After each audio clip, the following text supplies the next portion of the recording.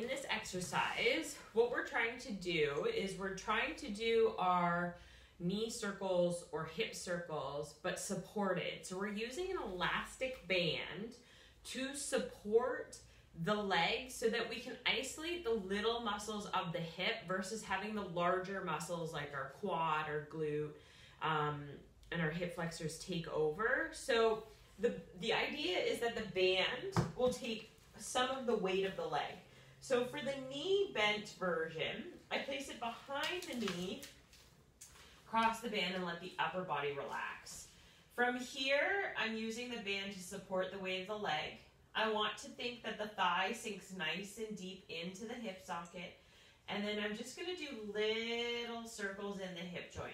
So I'm still thinking about pelvic stability, pelvic floor, lower abdominals, but then I'm just letting the thigh rotate nice and slowly in the hip joint, keeping it nice and steady. And the pelvis is staying nice and still, so I'm not letting it shift from side to side.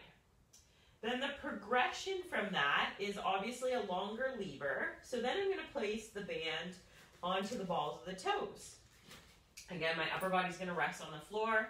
I'm using the band to kind of draw the femur down into the hip socket again. And then I need to make sure that I'm maintaining my neutral. So sometimes what happens with a straight leg is people are more concerned about the leg being vertical, therefore they lose their neutral pelvis. So I need to anchor that tailbone. Again, make sure that pelvis is in neutral. And then from there, do the circles in the hip joint, still maintaining that pelvic stability. So lower abdominals are on, rotating in the hip. And sometimes maybe you'll feel your leg tightening up because it's a lot more challenging to be in a straight leg versus a bent leg. So you might need to relax that thigh, think about relaxing the muscles in the leg joint, and then use the band to guide the leg in that hip socket, trying not to let the quad or the hip flexor tighten up as you rotate through that hip. And you want to do both directions, just teeny little circles.